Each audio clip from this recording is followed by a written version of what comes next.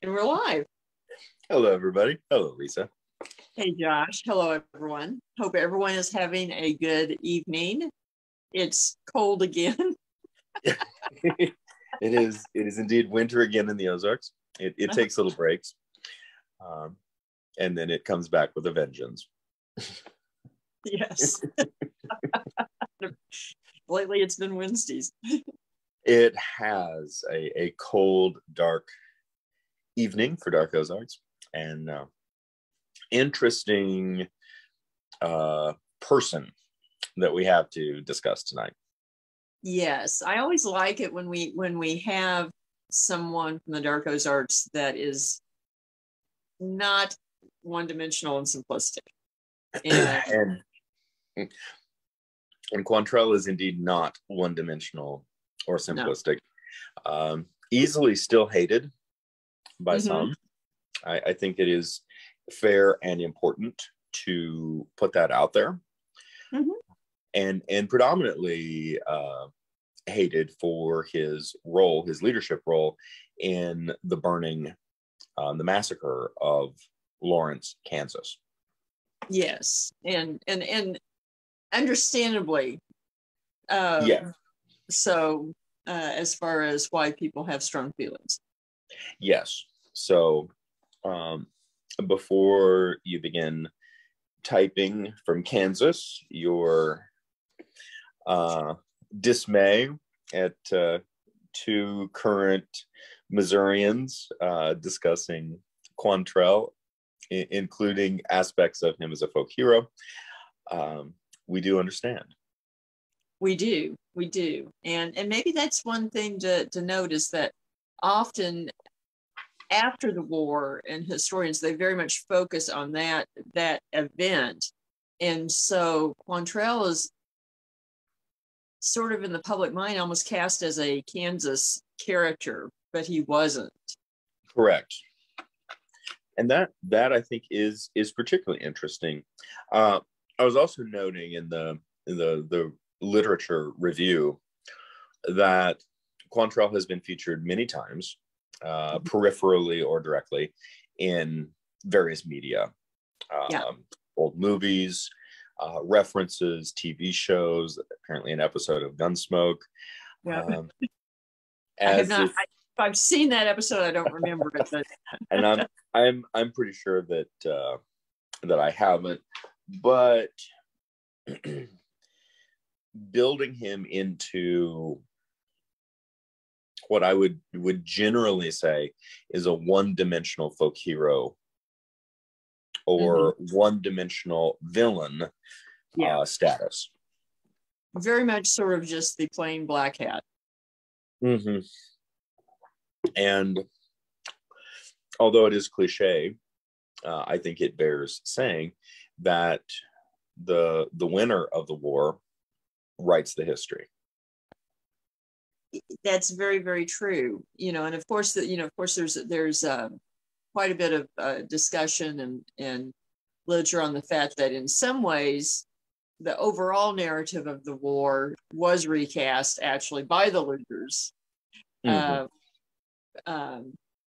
And with the Lost Cause narrative from the 1890s from the Daughters of the Confederacy. But I think it's also fair to say that kind of stops at the Mississippi. And when you get west of the Mississippi, that doesn't necessarily hold true nearly as much. Right. And I would agree. And in the Western theater, it is much more the federal, the Union narrative that prevails. And I think you see it in a lot of the books and the media that's written, almost explaining away things that would counter that one-dimensional view. Yes. And I think that it's fair to say and we'll get into Jim Lane soon. There is an interesting counterpoint between those two characters for people who don't know. Jim Lane was a Kansas senator, and Kansas was just recently admitted into the Union at this point. Mm-hmm. So, and he was also a general in the Federal Army at the same time. I was relieved to find that some references that more than a few people had raised the question of the legitimacy of a sitting senator who was also a general leading armies into an opposing state, that we were in some very unique territory. We were, but again, I think part of that, I think a part of all of that happens simply because we are on the edge of the frontier. Yes. And Washington was, rightfully so, very occupied with what was going on their front lawn. Yeah. Hello, Manassas. And in that regard, with that newness of territory, and the fact that the Kansas-Missouri borderland had been bloody for a number of years leading up to this, 5 to 6 years, yeah. That we're, that I think from a DC perspective, that this entire region was a huge liability, and they, to some degree, were scrambling to essentially lock the area down for the Union. Yes. I think there were those that saw the writing on the wall that it could get very complex, very bloody, very entrenched warfare that was not going to be more than Napoleonic style battles that was happening out east. So I think people kind of looked the other way as to Lane's methods. If he could get the job done, let's not argue. We've got bigger fish to fry, I think was pretty much the view. I think so. And interestingly enough, that went at least until the burning of Osceola, which we discussed last week. That went all the way straight to the White House. Yes. Then it was sort of, okay, now what's going on here? Yes. You did what? Yeah. And a number of factors. One of the things I was thinking about over the last 2 days, reviewing the material, was at the nucleus of this, we have the actual deeds of William Clark Quantrill, who was a very young man.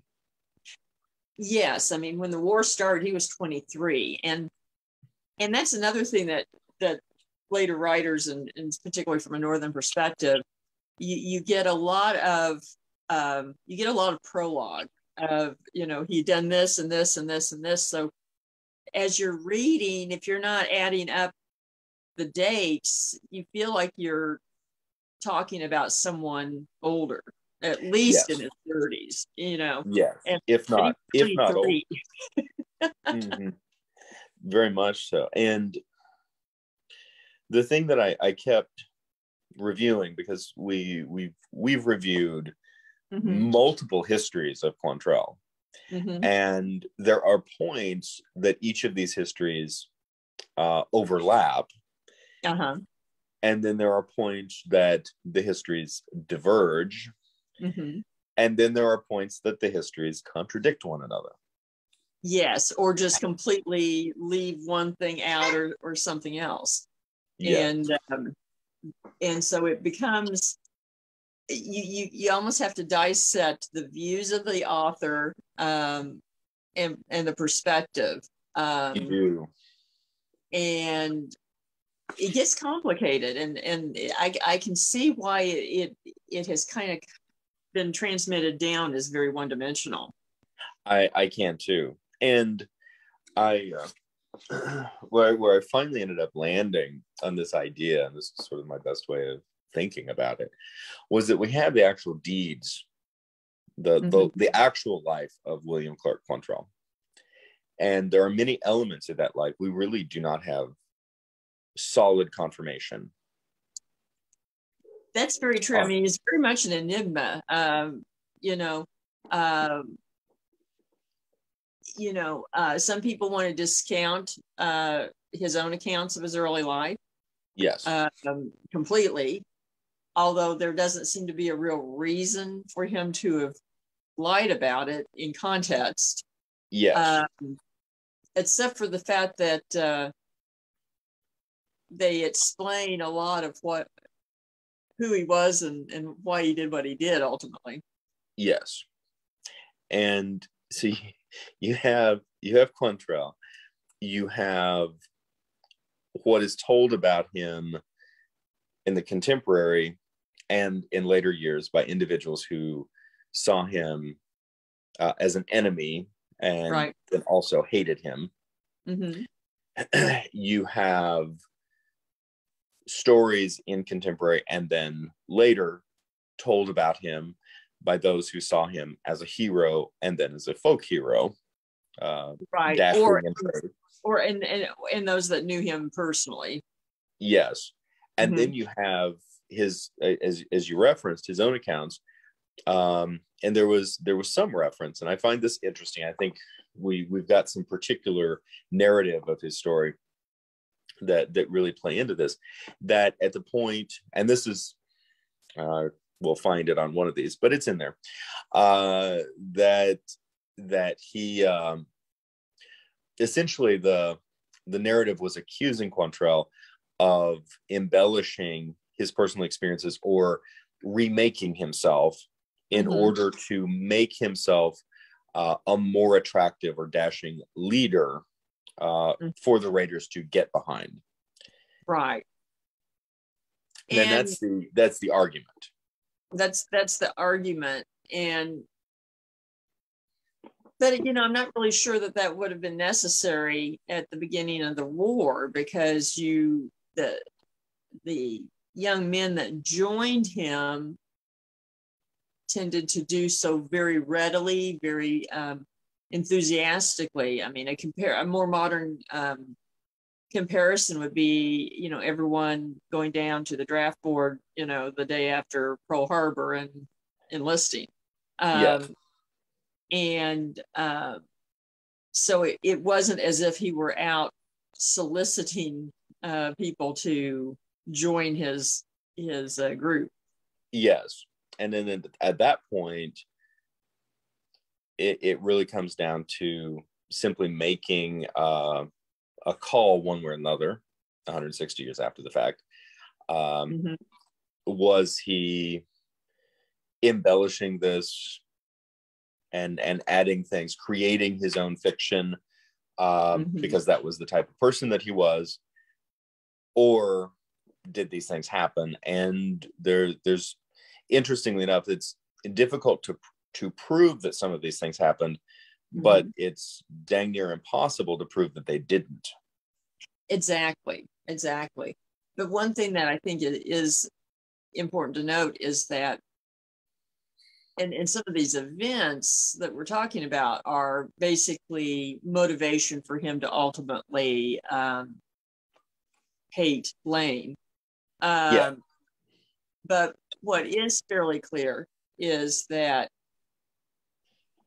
for whatever reason, before the war, he did join Lane. Yes. And work under him very closely. Mm-hmm. And the question is, did he do that because that was his heartfelt belief in abolition, etc. at the time, and then did a 180? Or mm-hmm. did he do that out of a sense of revenge? And there's evidence and arguments both ways, and that's the interesting thing. It is, and the fact that effective cases could generally be made for both sides of this yes. argument. Yes.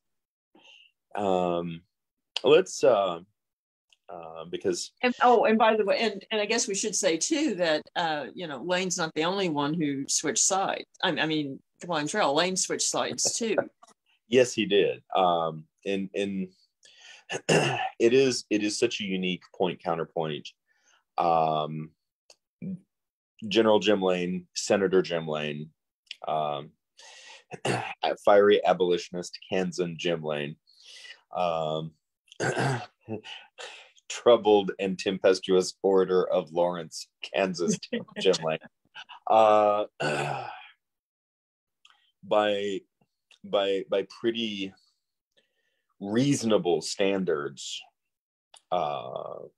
was a very troubled individual. Yes, but initially he was pro-slavery. Yes, I think that is he fought in the Mexican-American War.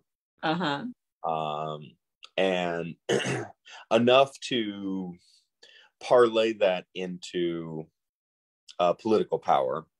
Yes. In Indiana. And by all estimates that we can tell, he was a phenomenally brilliant individual. Highly intelligent. And zealously intense.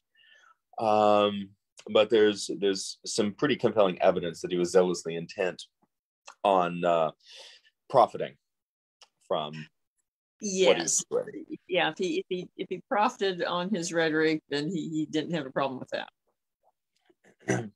And this is, to me, this is a really interesting sort of early juncture point in American history, in which words, rhetoric,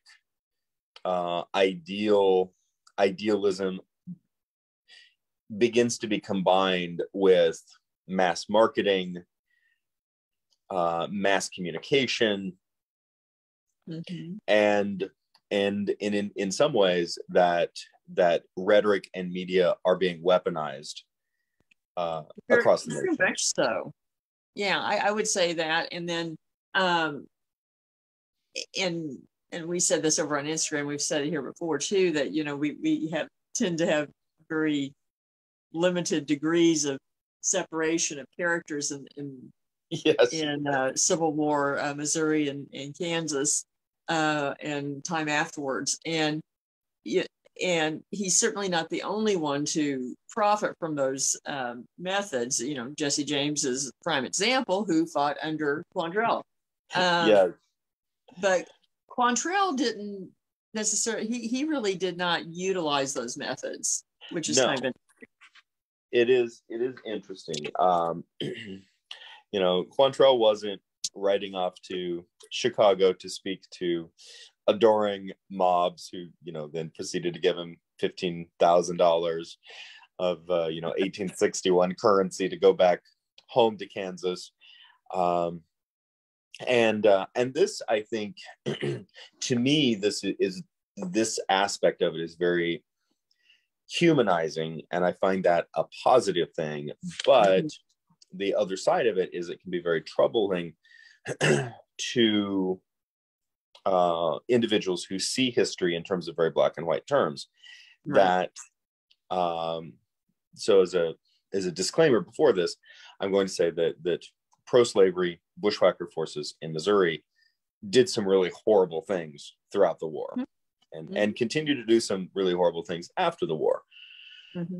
At the same time, if you start digging into the historical record itself, you find individuals in Kansas under the flag of abolition also doing really horrible things.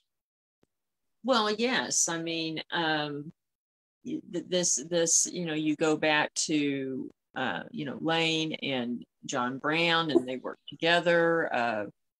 It's pretty clear Quantrill also worked with John Brown at that point, and so he worked for the abolitionist cause at that point.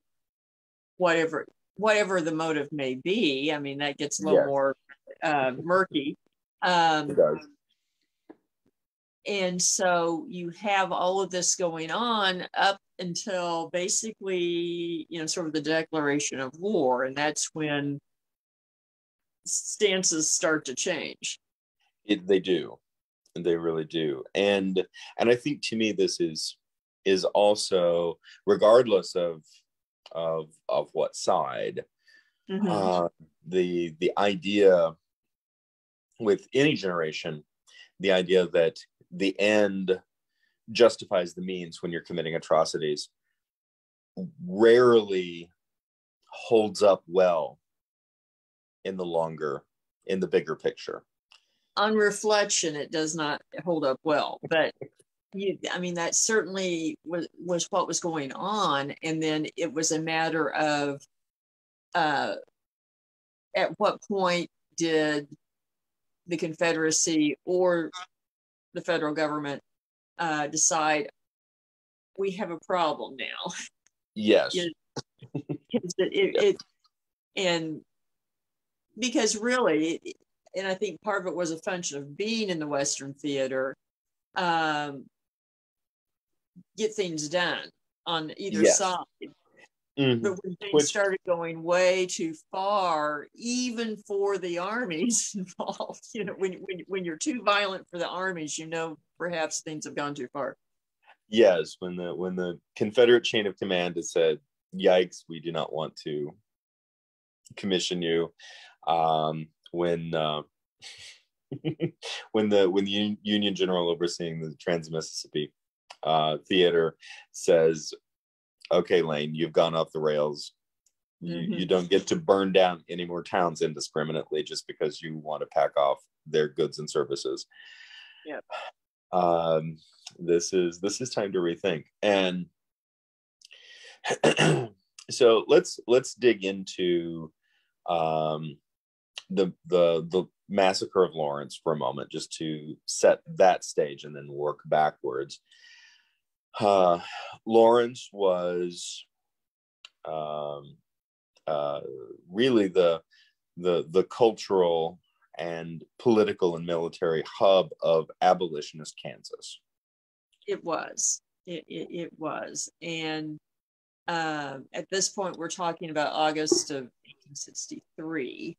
So yes, what went on? And bushwhackers, guerrillas, and just really a lot of outlaw activity that really was not aligned with either side had been going on for 2 years, basically. yes. In that context. Mm-hmm. And And I just wanted to throw in really quickly, you know, this is 2 years following the burning of Osceola. mm-hmm. And we've gotten, to me, I think it really speaks of in these 2 years of war, how much attitudes of those on the quote unquote front lines had changed. I think so. I mean, and for anyone that, if you want to go back and see the video from last week, we talk about Osceola in depth and Humboldt, which Humboldt led to Osceola, and Lane was involved. And to give you an idea of where all that was. But I think by the 2 years later, I think it's a process of attrition and just desensitization. Yes. You have, and particularly for the bushwhackers, you have a lot of very young men that have been sort of set loose. And basically, when you look at that, some of the lieutenants were very, fast and loose. And actually, in the scheme of things, Quantrill kept a lid on his men more than most. Yes, which is an interesting aspect of that. It is. And, he was more calculating and a calmer demeanor, and tended to look at targets logically. Is it worth the risk or not, instead of being just indiscriminately, let's raise hell. Yes, And something that I think bears saying, there's to me anyway, a pathos to Quantrill's character, to the life that he lived, that really does belie his age. I think so. I mean, and again, I mean, you when you start really looking into this, it's as if you're looking at someone that is older than his years. Yes. And it does. And part of something that seemed, and I don't know who was responsible for this, but there are few images of Quantrill. Yeah, very few. But of the few, only one of them appears to actually be untouched and reflective of what he actually looked like. And I found this for myself anyway. I found this a unique commentary on American media, that in the years following the war, that his image was, in essence, was airbrushed. They weren't airbrushed, but in essence, airbrushed to make him appear older, to make him appear more fearsome, to give him black flowing hair and a gigantic handlebar mustache, and change the shape of his face. Ostensibly, I could conjecture to sell copies, or sell articles about the terrifying outlaw. And then you actually find the one remaining existent picture, and you're looking at this man going, you almost look like a kid. He looks like a kid. He looks very reflective, more sad than anything. Yes. He looks like someone who has seen too much. Yes. And most assuredly had. But does not look like a villain. No, it does not. And something that really jumped out to me in regards to that, and it's a tintype, was the notation that George Todd, who's one of his closest confidant and lieutenants, that George Todd and William Quantrill traveled in May of 1862. So this is, the war has been going on for a year. Right. And they traveled to Hannibal, Missouri to have their photos taken. Yes. And, to sit in a fancy tintype studio and have these, we call them photos, these images made. And I think something that's very easy to do in now, so many years removed, over 150 years removed, is, for example, to imagine America during the Civil War, that everyday life completely stopped. Right. And no, it didn't. No. And the idea that during this entire time, folks were getting married, kids were being born, folks were going to the store. In this case, they were traveling across the state to get their photos taken. But then just the surreal juxtaposition that not but just a couple of years later, Quantrill is not far from Hannibal in Centralia. Yeah. Leading a massacre of Union troops. And of course, Bloody Bill Anderson, is the one that typically gets the credit for actually running them down. But yes. And but it was also the beginning, part of the beginning of the end. I mean, it was the process of that end that started with Lawrence, that a fracturing, that ironically, ones like Anderson felt like they didn't go far enough, and wanted to be more violent, and Quantrill resisted that, and so they started splitting people in the group that decided, let's go with Bill Anderson, and become even more violent, and others who stayed with Quantrill. Yes, and I appreciated the Texas State Historical Association has, of course, some really good information about Quantrill. A lot of it, particularly and directly, detailing his exploits in Texas, and primarily why he fled Texas and was on his way to Kentucky. Yep. I mean, he was arrested at one point in Texas. So. Yes. 5 foot 10 inches tall, 150 pounds, with fair hair, blue eyes, and a florid complexion. Does not exactly the devil they make him out to be. Does not sound like a Hollywood villain. No. And something that does seem, and we talked a little bit about this last week, but does seem very consistent with Quantrill, is his intelligence in terms of strategy through much of the campaigns. Yes. That certainly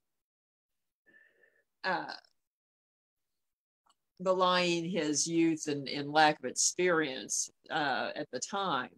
Yes. And planned out, and he always seemed to be thinking 2 steps ahead of what does this mean for on down the line if we do this or that, where you didn't get that with a lot of the guerrilla leaders. Yes. And that's very true. And ultimately led to some of the fracturing, when some of them, I think, got such a taste of the thrill that they wanted to pursue that over objectives, and I think that's part of where it fell apart. I think that is very fair. And dealing with the massacre at Lawrence, a number of factors seem to have gone into the targeting of Lawrence, it being the abolitionist hub, military, political, and cultural center of abolitionist Kansas. Lane was there. It seems pretty apparent that they timed the attack in an attempt to capture and kill Lane. And then also, and it's really kind of horrible to contemplate, but during this entire process, back and forth across the border from Kansas to Missouri, is one side burns down somebody's town, then the retaliation is to go burn down the other side's town. Yeah. And Lawrence is also seen as the largest retribution for the burning of Osceola. Yes. And, I mean, 2 years coming, basically. And I think I don't know, I am only speculating at this point, but the idea that Quantrill's raiders, 450 plus men, ranging deep into federal Kansas territory, saw their chances as essentially young men who weren't necessarily thinking all of this through. That they had their enemy right where they wanted, and we're going to make them pay for every loss and every slight and every atrocity that had occurred up to that point. Right. And in the case of Bloody Bill Anderson, his vendetta was very personal. He was mourning the death of a sister and the permanent crippling of another sister in the collapse of structure, a women's jail in Kansas City. Yes. And I guess as a little bit of a side, that's an interesting thing, is that there, we tend to think of the Civil War as a man's story, particularly as combatants. But in Western Missouri, women were very active as guerrilla fighters. Not just as spies or couriers, but as combatants as well, particularly Vernon County in the Nevada area, Bates County in the Butler area, Cass County, Harrisonville, and up into Jackson County.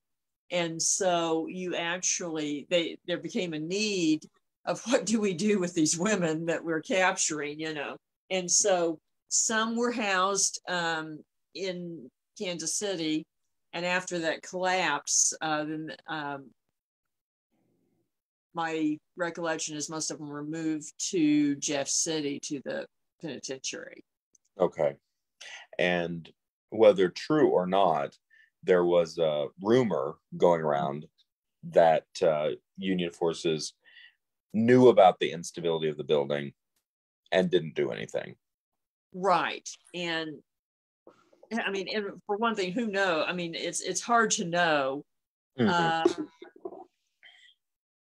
And of course, also just a matter of you are in a war zone trying to house people. Right. And unfortunately, at that point, building safety is not necessarily the top thing on people's minds. No, and I think the one thing that we can say with a reasonable amount of certainty is that Bloody Bill Anderson believed those rumors. Yes, I don't think there's any doubt that he believed it was almost intentional, almost as if they had destroyed the building. Yes. Not just that they overlooked the fact there was danger, but I think for Bill, it would have, in his mind, they pretty much just, blew the building up. And so, retribution was going to be his. And all of this comes into Lawrence. Yes. At this moment, the town is sieged, and then the 450 strong raiders come into town, capture and bring, depending on the report, 150 to 183 men and of age, ranging in ages from as young as 14 to as old as 90, and then publicly execute all of them. Yes. Where, in Osceola, it was fairly bloodless. I mean, it wasn't bloodless, but it was fairly bloodless. Not to this level, anywhere near this level. No. And I think too, Lawrence tends to be, the names Quantrill and Bloody Bill to an extent be associated with it. But you had several people that were there participating that became quite prominent in the narrative of the area later, including the James brothers and the younger brothers. Yes. And they timed the attack in an attempt to capture and kill Senator Jim Lane. Yes. They missed him because the general account says that he fled into a cornfield in his nightgown. Yes. And eluded capture. He got lucky, basically. Yes. And was apparently, the pretty strong indicator that he was one of the few who did. Yeah. I mean, sort of that, kind of almost a fluke of why Lane in particular got away. It's hard to know because it didn't seem there. I haven't read anything that would really tell me that there was a particular reason that he was able to elude them. No, it seemed not a plan or anything like that. But no, it just happened to happen, and this was really just as the burning of Osceola appeared to be the turning point in terms of sentiment regarding General Lane, Senator Lane. The burning of Lawrence and the massacre of Lawrence seems to be the turning point when a considerable amount of sentiment, including Confederate Army sentiment, turned from Quantrill. Yeah, basically, you've gone too far. Sort of giving the cause a bad name. Yeah. And focusing once again on methods being, important, not just the end result. Whereas at the very beginning of the war, both sides were like, if you get good results, we're kind of giving you a pass. But right. But as the war wore on and it became more organized in a lot of ways, that's when they said, okay, we can't just let anything happen, because it gets too out of hand. Yes, and it does seem to be reasonably clear. Quantrill and several of his immediate compatriots did early on join the Confederate Army and fought at the Battle of Wilson's Creek and the Battle of Lexington, and it seems, I think we can pretty reasonably say that it's factual that Quantrill chafed under the structural requirements of the Confederate Army, and wanted to go further than the Confederate Army was willing to do even at that time. I think so, and perhaps I think perhaps maybe a little bit out of the view that if bureaucracy didn't get in the way, they might actually get this,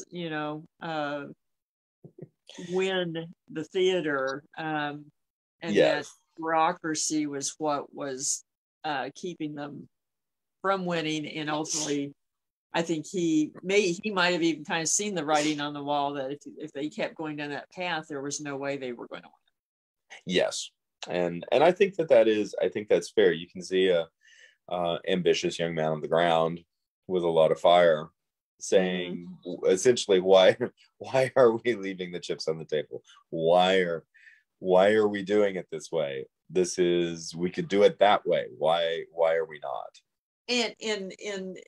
And to be honest, he probably got that view from none other than Jim Lane when he served under him.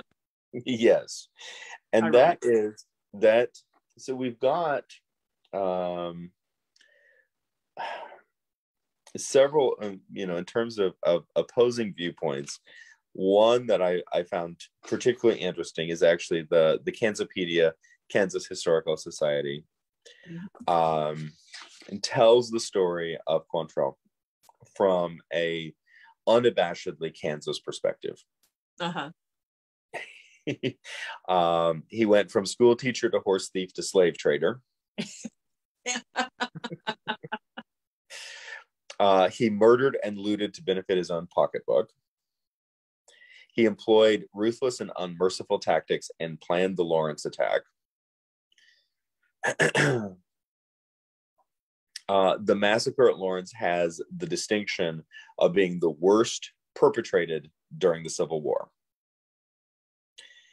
And that's their quote, not mine. Yeah. Okay. that could be quite a long discussion in itself. It did raise a few flags for me. Not to mention led we're not going to talk about Sherman in there either. So. no. Where? What town? There's no Sherman, Lisa. There's no There's no Georgia.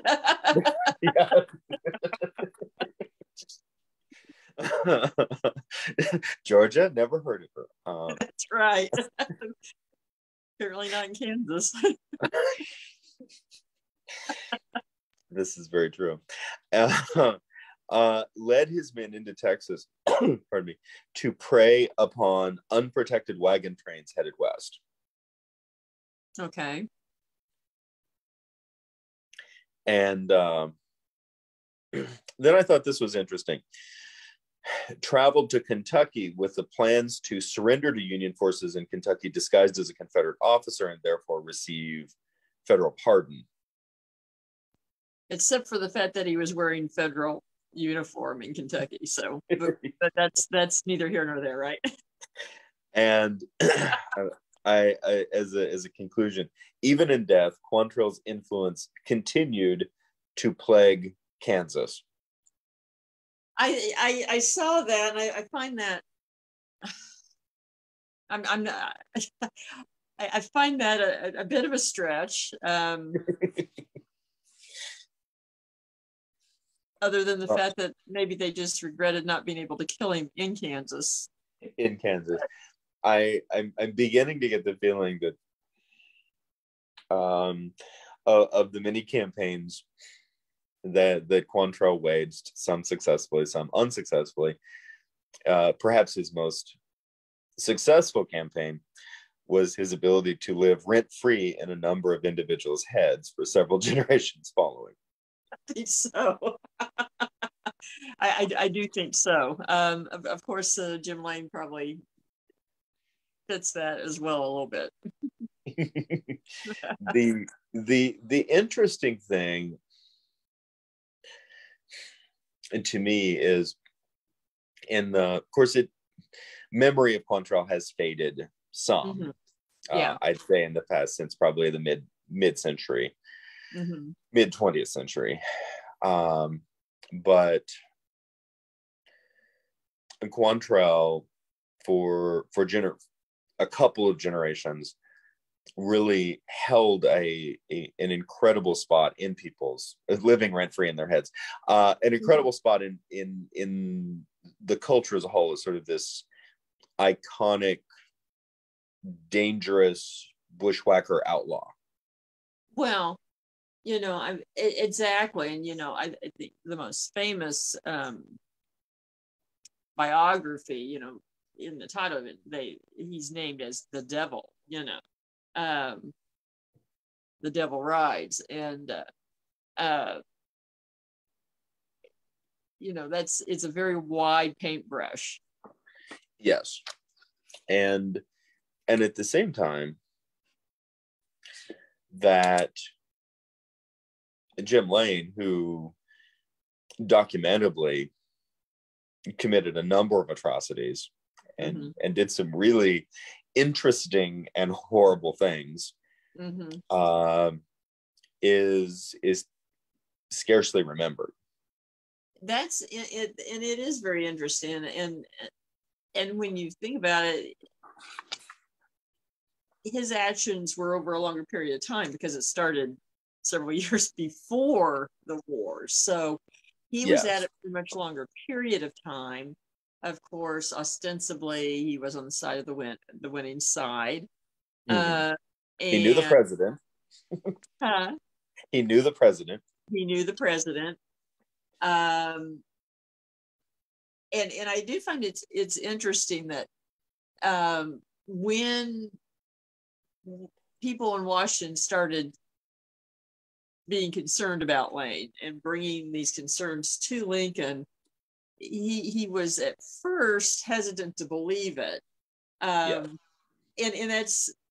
I think this says something about Lane's brilliance as a communicator and orator, etc., because Lincoln was known for his political savvy and figuring out people. And the fact Yes. that he was initially fooled by Lane, I think, says a lot for Lane's brilliance in that regard. Yes, I tend to agree. I really do. And something that I'd be very interested, I'm still wrapping my head around this in regards to Jim Lane, is that his oratory skills seem to almost enchant an audience. Descriptions are like that, and I think he got a lot of mileage out of that, particularly before the war and in the first, say, year and a half. Mm-hmm. The idea that if he could get a stage, he could sway an audience. Exactly, and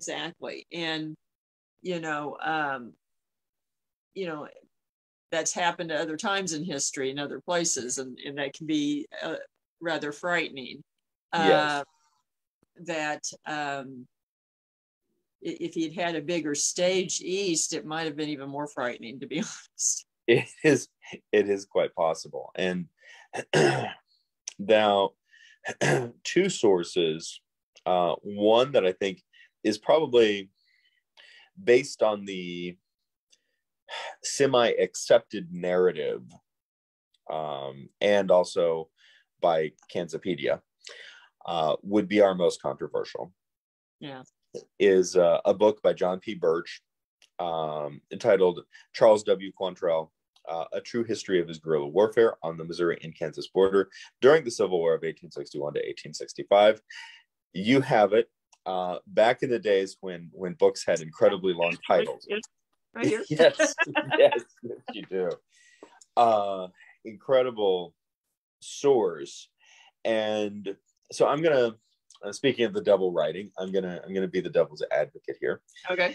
And say, the critics of Quantrill, who said that, let's see, hang on, he was murdered and looted to benefit his own pocketbook, was ruthless and unmerciful in his tactics, and went from school teacher to horse thief to slave trader. Okay. End of story. We close the book. I haven't really ever seen any evidence that he profited anything. that I think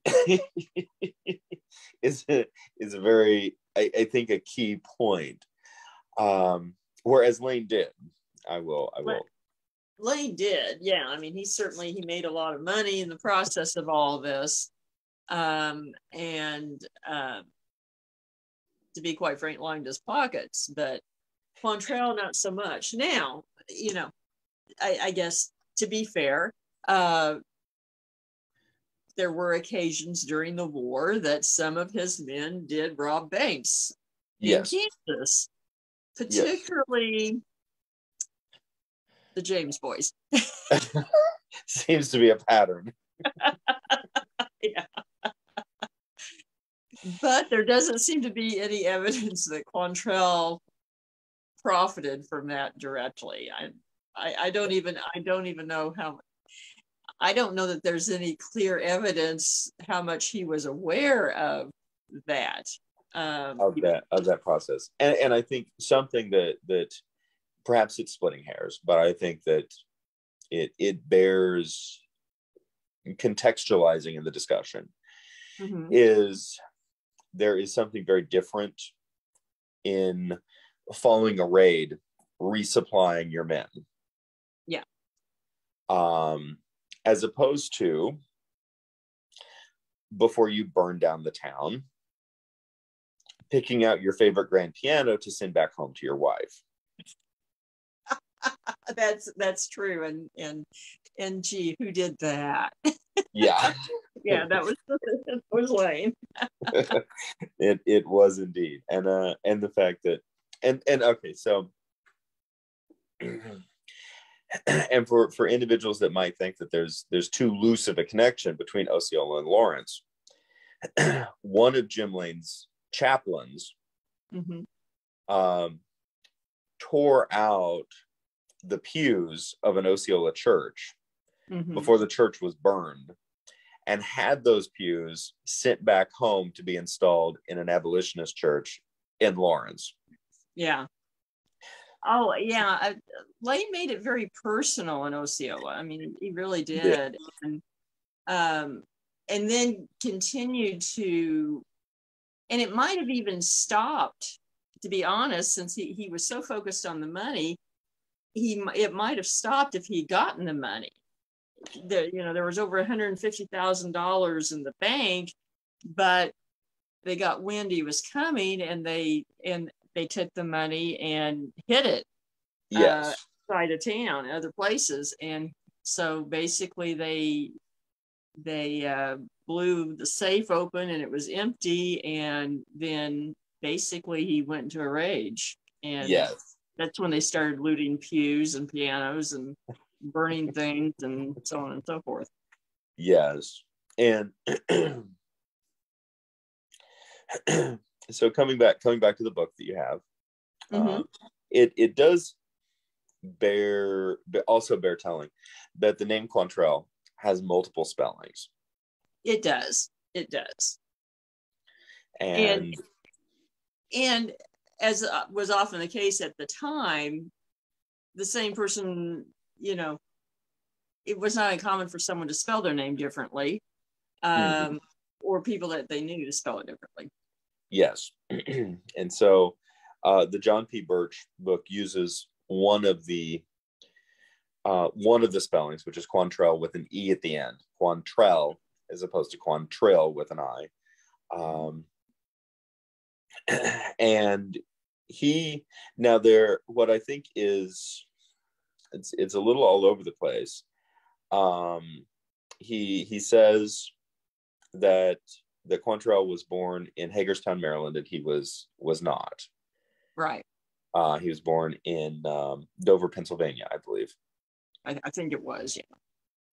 I guess one in a preface to this that kind of makes a little bit of sense is the book, which is basically a personal account by Harrison Trow, was actually written about 40 years after the war. So, so some of the details probably are from the fact that he is remembering what Quantrill told him 40 years earlier.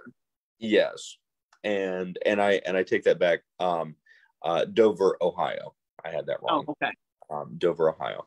So there are some, it is at the onset, it is potentially damning because some of the key, facts don't appear to line up with the historical record. They got his birthday wrong. They got his place of birth wrong, although his mother was from Maryland, and I believe was from Hagerstown, Maryland. And so if you are translating this through the memories of an elderly man 40 years after the fact, there is that. And and who's being relayed this information by Quantrill in the middle of a war, so he's probably not thinking about remembering where was he born versus his mother and that kind of thing either. Yeah, it's very, and I think that is a key element with this. It does appear that we have record that early on, Quantrill claimed that he was from Maryland in terms of him bolstering his position with the Confederate Army. Right, and that would make sense in that sense, if you were going to fudge that way, and he'd probably heard enough family stories that he could get enough details right to fool someone, maybe. Yes, and I mean, for the record, nobody knows whether I'm from Illinois or Iowa. No one knows if I'm from Kansas or Missouri, where was I born, so there you go. And in case anybody wonders, I was born and raised in Illinois, but all my family is from Iowa. Yeah. And so folks assume that I'm from Iowa since my family is from there. And but that aside, we have a really interesting story in this book that doesn't seem to be elsewhere, but it seems to clearly have made its way into Quantrill's telling, and it speaks into, Mm-hmm. it appears to speak into Quantrill's motives. Right. And it is haunting, really. And it's your book, so I'll let you take it from there. Well, long and short, he had come west, ended up in Kansas. We won't go through all the machinations, but and his story was that he was with a brother, and that they had decided to go out, I think, to California. And this is about 1857, I believe, as related there. And they had gone as far as the Cottonwood River and were camping, and basically were ambushed by some of Lane's men. His brother's killed. He's shot and wounded badly. They loot their stuff and take their slave. Yes. And that basically he laid there for 3 days trying to protect his brother's body. And an old Shawnee Indian came by and rescued him, basically, and that he spent somewhere between 6 months and a year recuperating with the Indians, then taught school for them to basically repay them, and then went to Lawrence and joined Lane's men under an assumed name. Yes. And that over the course of the next couple of years, killed the men who had killed his brother. Yes, in very highly calculating and extremely intelligent ways. Yes, and one thing, because it's easy to say, oh, this is a complete fabrication, which, and ironically, some of the other sources have said, yes, Quantrill would tell this story, but it didn't happen. Yes. But what I find interesting is that it's fairly detailed, and details are usually more credible and usually have some truth to them.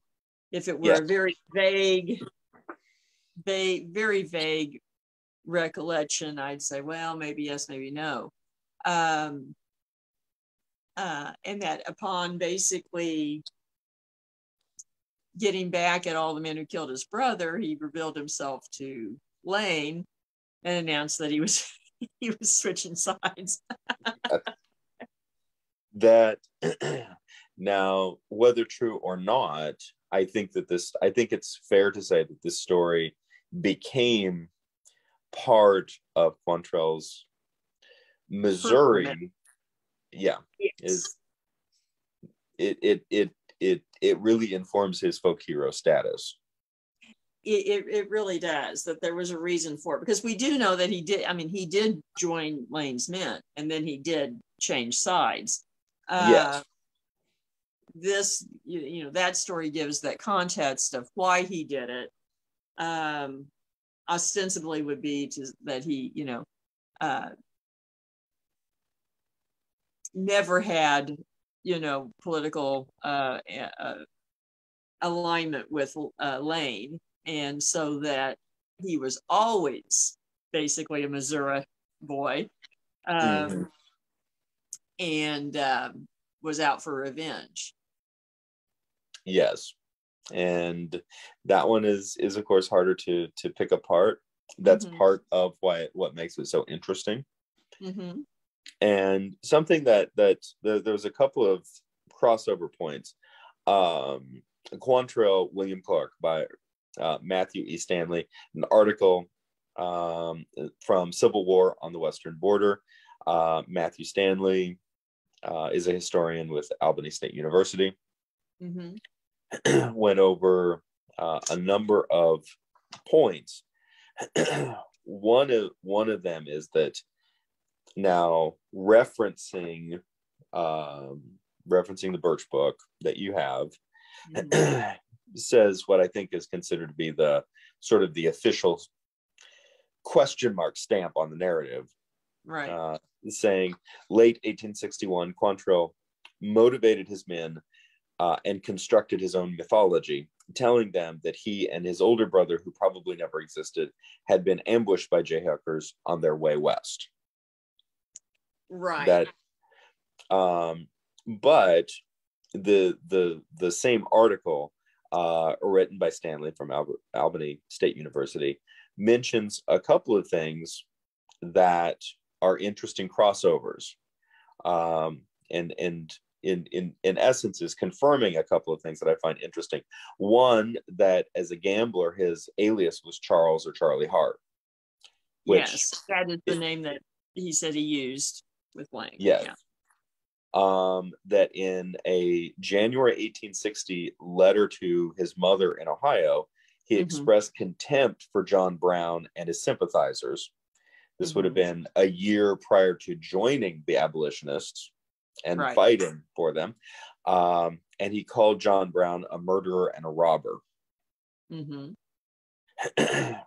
And then, and I find this particularly interesting, is that the follow-up story in the Birch book, which is that there were 5 remaining redlegs that the Quantrill had not managed to pick off undercover, that he talked into accompanying him on a raid ostensibly to free slaves in Jackson County at the farm of Morgan Walker. Right. And in an ambush that Quantrill arranged with Morgan Walker, that all 5 of the Kansas men who had ostensibly killed, had allegedly killed his brother, were killed in that raid. Exactly. Or in that ambush. And so we have, from Civil War on the Western Border, Matthew E. Stanley from Albany State University, a confirmation of the ambush at the Morgan Walker farm. Right. And the Morgan Walker ambush is detailed extensively in the Birch book, immediately following tales of Quantrill infiltrating the abolitionist army, in essence. Yes.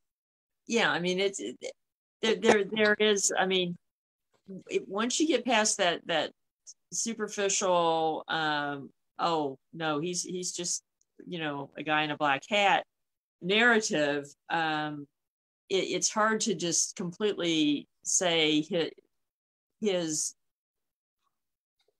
origin story, so to speak, is wrong, that he made it up. You can't, there's nothing that really points to, oh, that can't be, or that, because even the ones who paint him very darkly, negatively, will say, we don't really know much about his early life.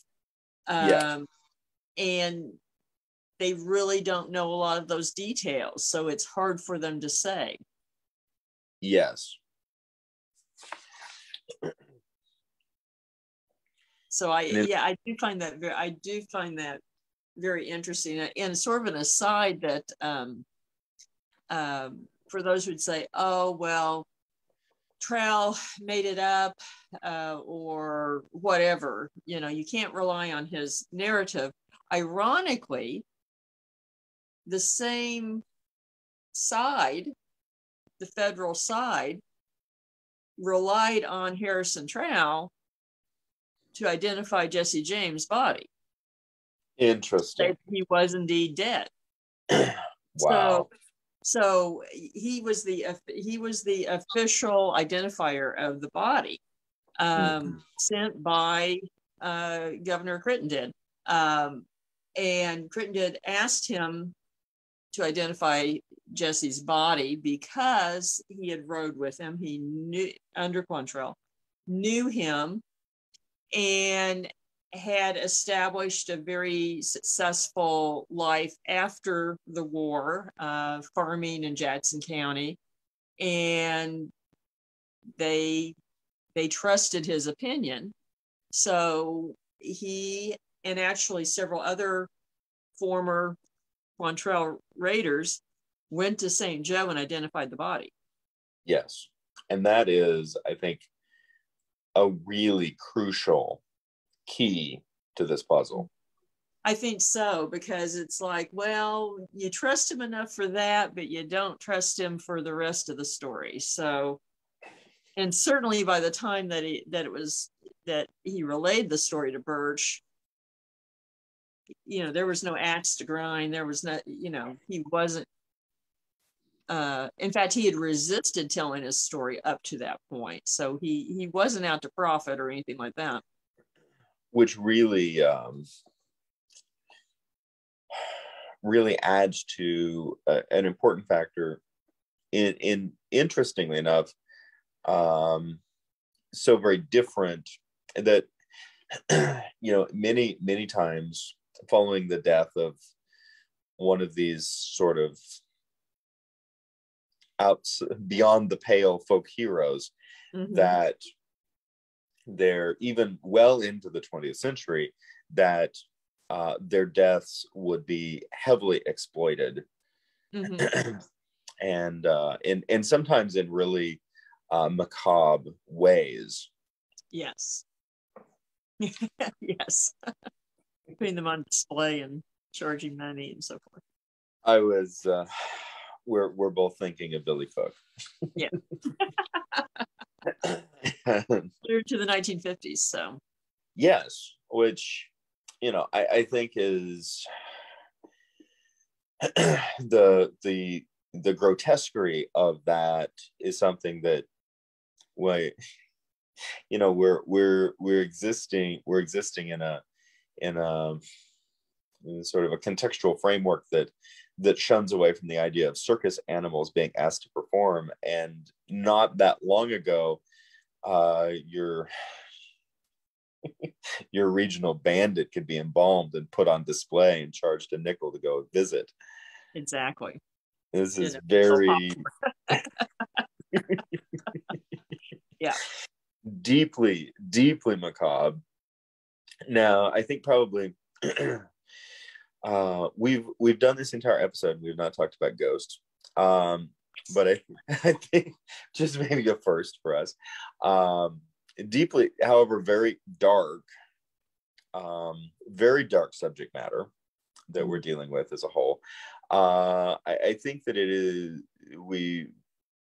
it wouldn't be fair to conclude this episode without talking about William Clark Quantrill's end in Kentucky.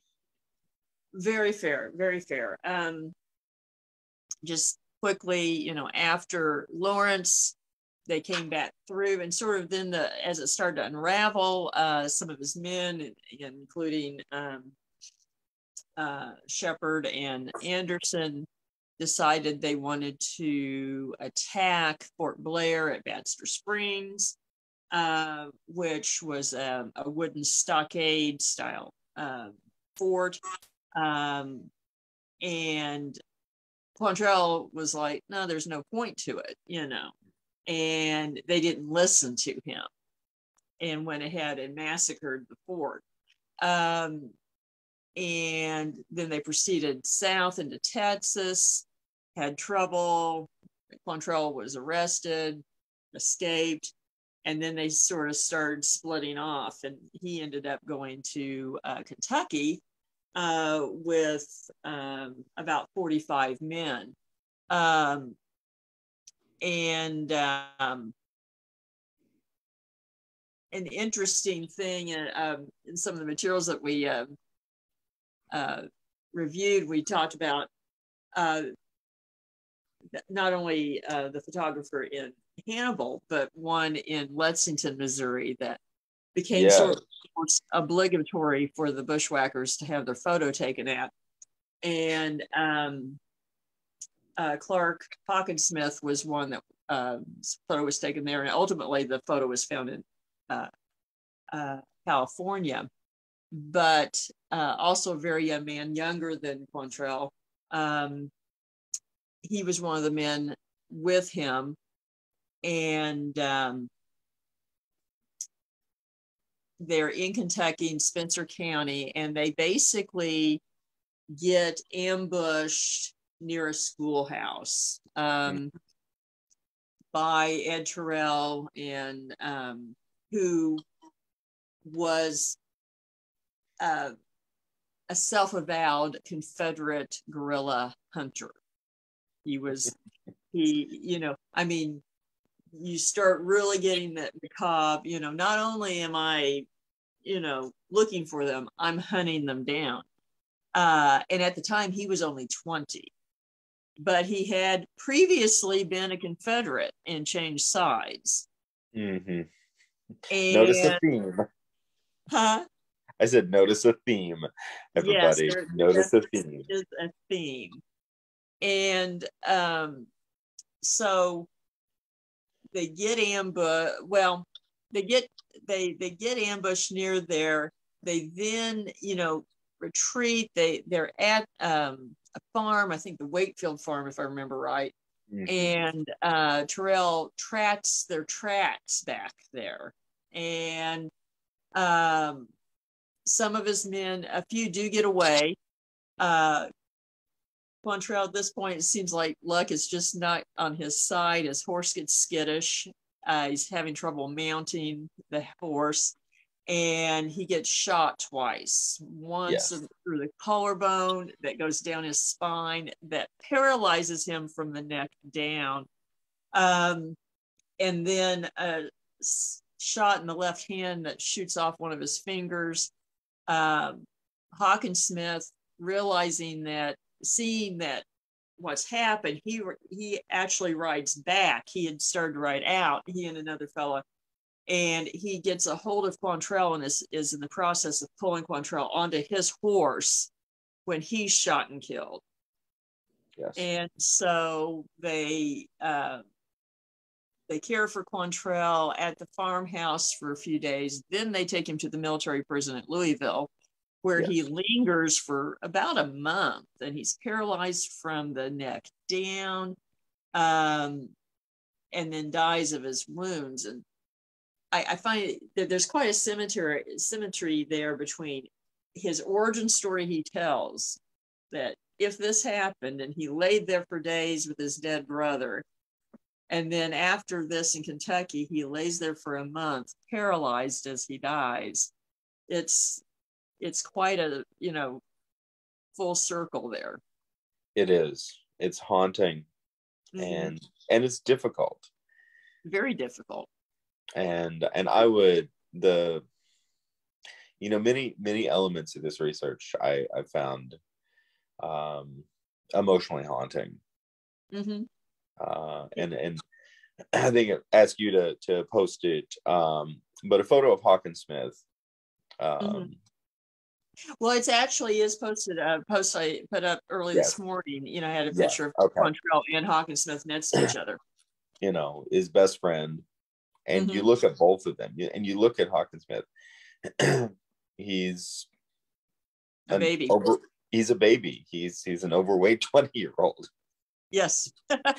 Yes. Who turned around and tried to save his friend. Mm-hmm. And died for it. Mm-hmm. And died for it. And there's, that doesn't negate the deaths of 183 men and boys in Lawrence. No. Who each have their own moment of tragedy and pathos. Mm-hmm. And to me, it is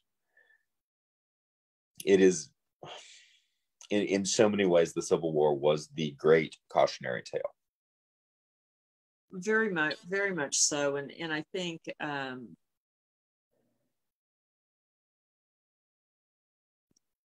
in Missouri, in Kansas, it affected everyone so personally, and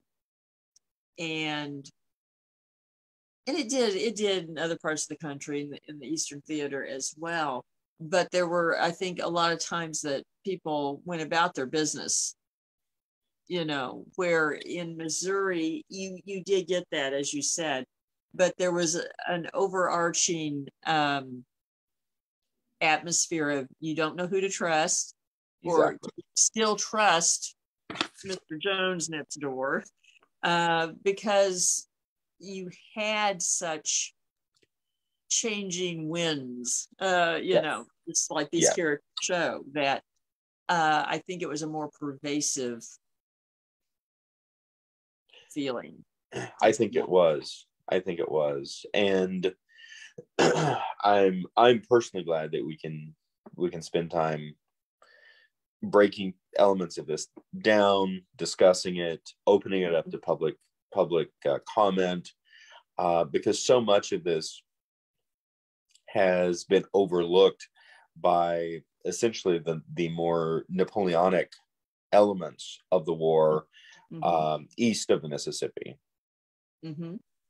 And these kind of things are just, if they're known very much just in passing. Yes, or very regionally. Or in Kansas.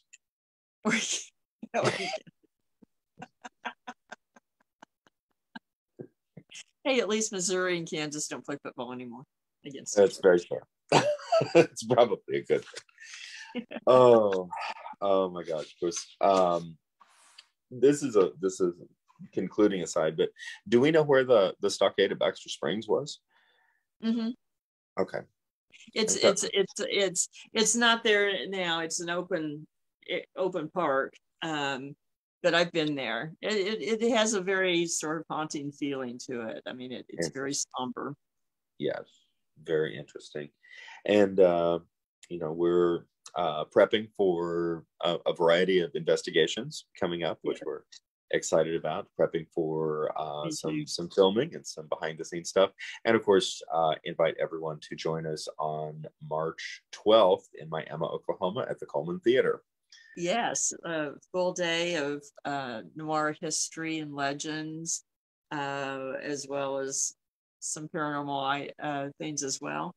Go to the page, the events there with information, link to the tickets. You can go to the Coleman Theater website as well for tickets.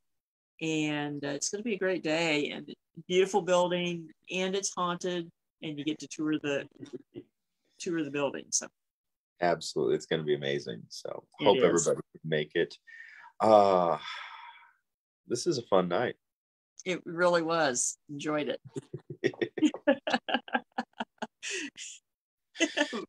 Mayhem is always a fun topic, I guess. Yeah. After the fact, couple of generations removed, it's a fantastic topic. Less enjoyable when you're in the middle of it. Very much so. Fair point.